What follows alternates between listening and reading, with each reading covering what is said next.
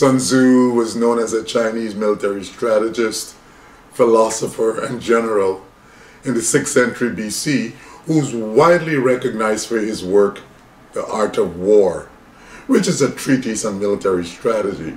For more than 1,000 years, rulers and scholars across Asia consulted this book, The Art of War, as they plotted their military maneuvers and imperial conquests. Japanese samurai, for example, study it very closely. Historians say that the French Emperor Napoleon was the first Western leader to follow the teachings of the art of war. It was finally translated in English in 1905. Now, the art of war presents the basic principles of warfare and gives military leaders advice of how and when to fight. Its 13 chapters offer specific strategies for battle. My name is Brent Winfield, and I'm a Seventh-day Adventist Christian, and this is the Advent Message.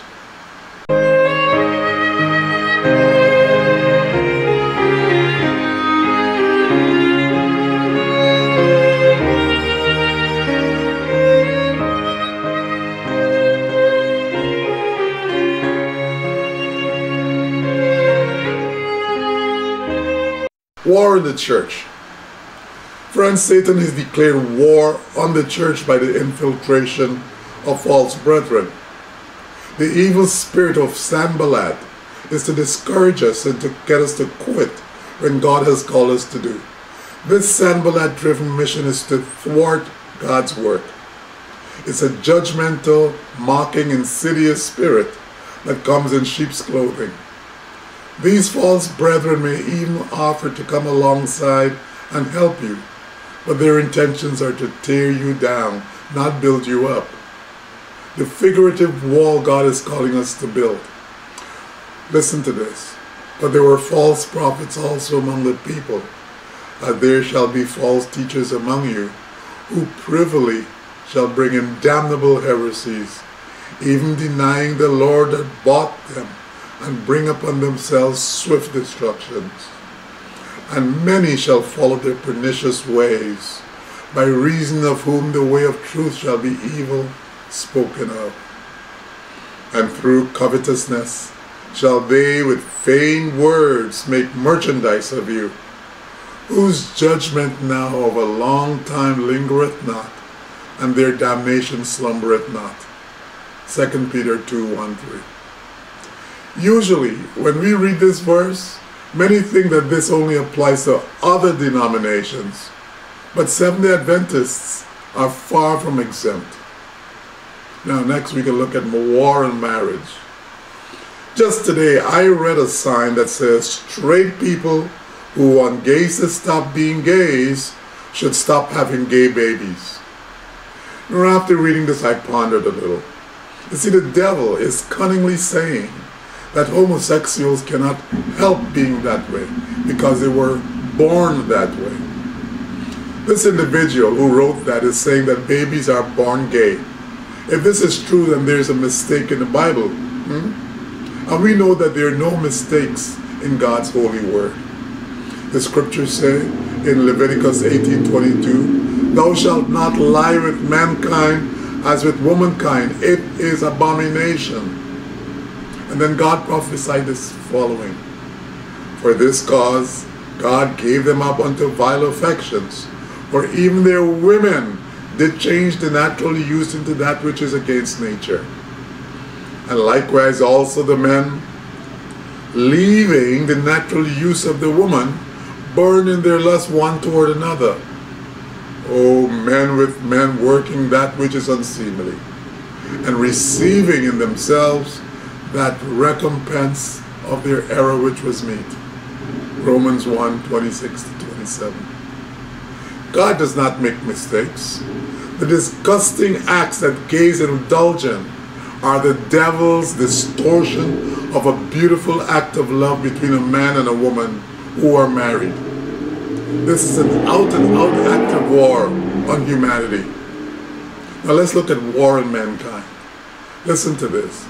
"But chiefly them that walk after the flesh in the lust of uncleanness, and despise governments, Presumptuous are they, self-willed, they're not afraid to speak evil of dignities. Whereas angels, which are greater in power and might, bring not railing accusation against them before the Lord. But these, as natural brute beasts, made to be taken and destroyed, speak evil of the things that they understand not, and shall utterly perish in their own corruption, and shall receive the reward of unrighteousness, as they that counted pleasure to riot in the daytime. Spots they are, and blemishes, sporting themselves with their own deceivings, while they feast with you, having eyes full of adultery, and that cannot cease from sin, beguiling unstable souls, and heart they have exercised with covetous practices, cursed children. 2 Peter 2. And now finally, let's look at the war in the home. Friend, one of Satan's greatest victories have occurred in the homes of God's people. The wily one has cunningly brought into the home devices that capture the attention and imagination. Never before in the history of man has there been an all-out assault in the home of the Christian. Every home has a television. Most are equipped with services like Netflix or have TV service packages that include hundreds of different channels. After a hard day's work, mom and dad, along with the children, settle down to watch an evening of television. They have within the convenient click of the remote the latest Hollywood movie, the latest sporting event where people hurt each other and fans jump up and down in delirious enjoyment. They watch violence, murder, and sex. They hear cussing and it washes over them without even a murmur. Mom enjoys watching reality shows like Dancing with the Stars or some soap opera. Do they still have those? And the kids are addicted to Xbox and Nintendo, where they hunt and kill zombies to their heart's content. Yes, indeed, Satan has found a place in the home. The frightening thing is no one really sees him lurking in the shadows. If we but open our God-given spiritual eyesights, we'll easily recognize him fanning the flames of lust, anger, despondency, isolation, even alcohol and drugs, plus many other weapons he'll use to hurt the family. Now, listen to this quotation from Ellen White as she prophesies what will happen in the last days. And you tell me whether or not these predictions are spot on. I quote, "There is coming rapidly and surely an almost universal guilt upon the inhabitants of the cities because of the steady increase of determined wickedness." We're living in the midst of an epidemic of crime at which thoughtful, God-fearing men everywhere stand aghast. The corruption that prevails is beyond the power of the human pen to describe. Every day brings fresh revelations of political strife, bribery, and fraud. Every day brings a heart-sickening record of violence and lawlessness, of indifference to human suffering, of brutal, fiendish destruction of human life. Every day testifies to the increase of insanity, murder, and suicide. The cities of today are fast becoming like Sodom and Gomorrah. Holidays are numerous. The whirl of excitement and pleasure attracts thousands from the sober duties of life. The exciting sports, theater going, horse racing, gambling, liquor drinking, and reveling stimulate every passion to activity.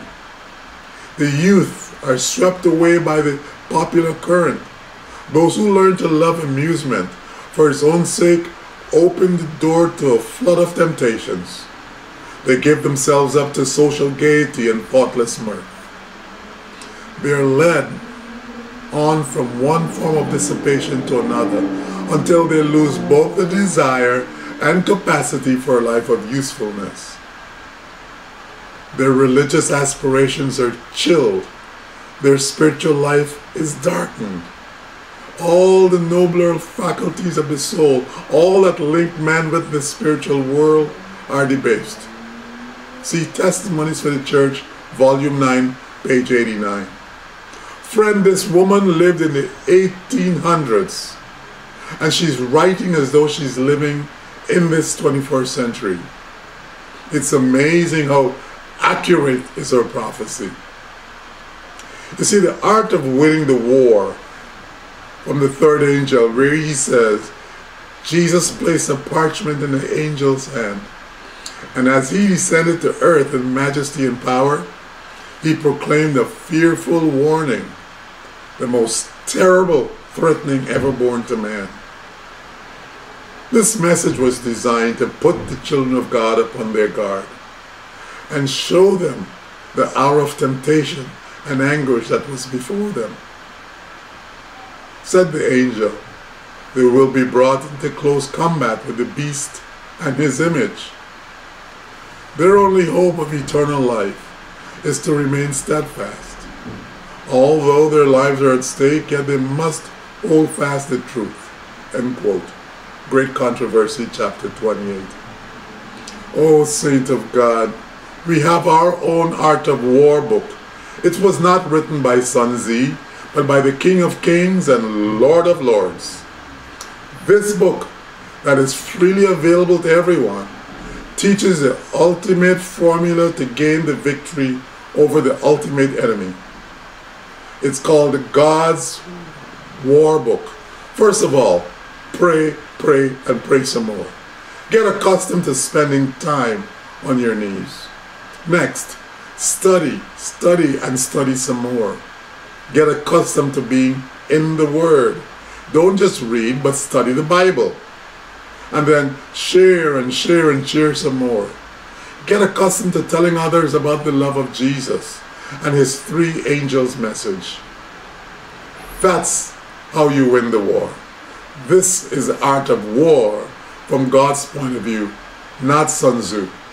The Bible teaches us how to be victorious in the battle for our lives. If we closely follow its instructions and follow our general, we will be triumphant. We will at last have mastered the art of war. Let us pray. Holy One of Israel, there's a war going on. The devil and his angels are attacking the people of God. But Lord, we know we will win the war with Jesus Christ, our general, at the head. Help us to follow our general, Jesus Christ, as he leads us victorious against the war of the enemy. I thank you for us spending this little time with you. Now bless us now, please. Forgive our every sin. In Jesus' name, amen. Well, friend, thank you, Lord. Thank you very much for visiting with me. Always remember that God loves you. Yes, he really, really does love you.